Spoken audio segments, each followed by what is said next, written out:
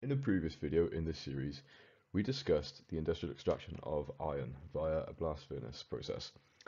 We are now going to talk about another extraction process used on the most reactive metals called electrolysis. A good place to start would be by breaking down this word. So this word has two different components to it, electro and the effix lysis. Now, when anyone ever sees the phrase electro, you often think it means electricity, and in this situation, it's correct. And the effix lysis infers the splitting of something. You may have seen it before if you've ever come across the word hydrolysis, so hydro and lysis, the splitting of something using water. Now, this process is conducted in an electrolysis cell. The two key components of the electrolysis cell are the electrodes. You have a negative electrode called the cathode and the positive electrode called the anode. Now the negative electrode has a negative charge, therefore it attracts positively charged ions. The anode, being the positively charged electrode, therefore attracts the negative charged ions. The compound you conduct electrolysis on has to be what's referred to as an electrolyte. So when the compound breaks down, each substituent it was made of has to have a different charge. So one ion will be positive, the other ion will be negative. And this of course means that electrolytes are ionic compounds. You cannot conduct electrolysis on a solid material. They either have to be dissolved in a solution or they could be melted. The ions need to be free to move so they can move toward each electrode. And the electrodes have to be inert, meaning they cannot react with the ions in aqueous solution or the molten compounds. Common materials electrodes can be made for are unreactive metals such as platinum or graphite or carbon electrodes. As I just mentioned, the process of electrolysis is conducted on ionic compounds. These ionic compounds, of course, have a metal component and a non-metal component. Metal ions, always next to always, having a positive charge. Non-metal ions having a negative charge. And electrolysis can be conducted on salts, and as a matter of fact, any sort of ionic substance. The products of electrolysis are very easy to predict, as it is the direct splitting of whatever your starting compound is. If it consists of just two different atoms, you will get them on their own separated from each other. As I said, a metal ion next to always has a positive charge, therefore the metal product in electrolysis will always go to the cathode, the negatively charged electrode. The non-metal always having a negative charge will go towards the anode, which is the positively charged electrode. Some more examples of ionic compounds which can be separated via the process of electrolysis. You have sodium chloride as the compound. Chlorine would be seen present at the anode, chlorine gas, that is, the diatomic gas. You could be able to tell whether or not the process was successful because there would be bubbling around the area of the positive electrode. And at the cathode, you would have sodium, pure sodium, as a metal. Lead 2 bromide can also be extracted by electrolysis. Bromine gas, of course, appearing at the anode. Lead being present at the cathode, and with zinc chloride, chlorine gas again at the anode, and zinc at the cathode. An important part about electrolysis is knowing what is happening at each electrode. It's safe to assume that what happens at the negative electrode, the cathode, is different to what happens at the positive electrode, or the anode. This could be seen and identified through the use of half equations, which essentially describe the difference in what happens at each electrode. It involves the use of electrons in terms of balancing out charges, so the gain of electrons to the metal ion and the loss of electrons to the non-metal ion. This is of course the process of redox. So these half equations show oxidation and they show reduction.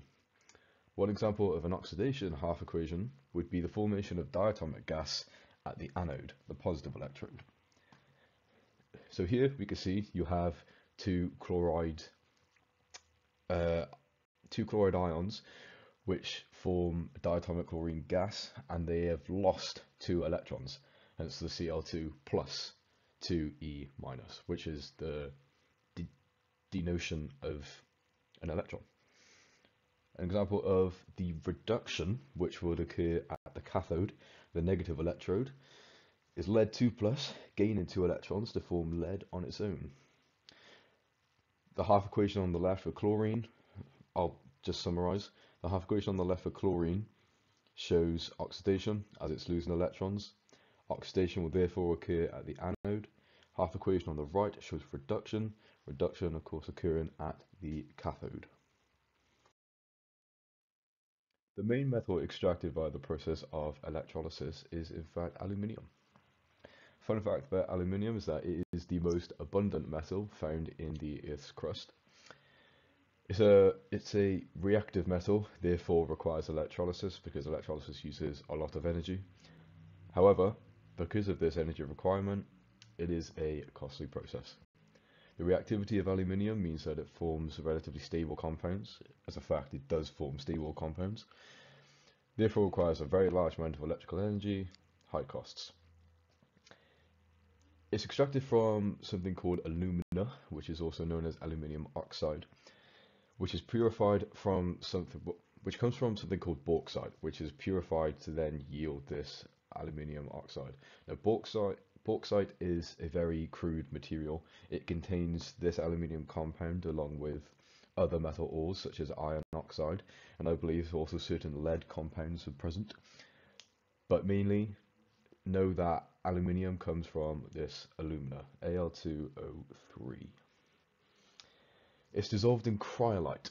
This is because cryolite has a lower melting point than aluminium oxide, which helps lower some of the costs, as there will be less heat energy required, less temperature requirements. It's dissolved in molten cryolite, I should add. And the electrolysis of aluminium uses graphite electrodes or carbon electrodes, as they are inert and they're very unlikely to react with the molten mixture. And of course, redox occurs. The half equations for the extraction of aluminium or alumina are as followed. I take a second to figure out which is reduction, which is oxidation. And there's your answer. Redox occurs with reduction being that of aluminium, as the aluminium cation, which is a positive ion, gains 3 electrons, having aluminium just on its own, and the oxidation of the O2 minus anion, the negative ion, which comes to give diatomic oxygen plus 4 electrons. The electrolysis of aluminium occurs in a very specific electrolysis cell.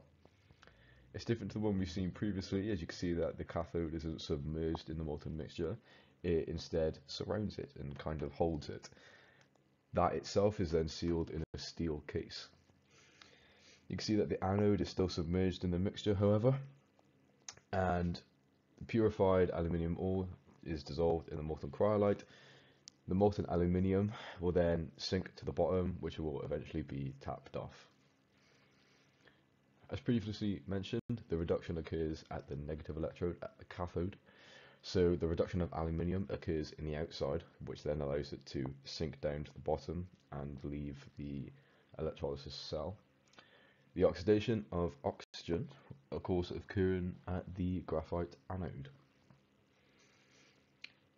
The anode in this situation does have to be replaced sometimes because graphite is pure carbon, and when oxygen reacts with carbon, it can form varieties of gases. So carbon monoxide to carbon dioxide, which is an unwanted product.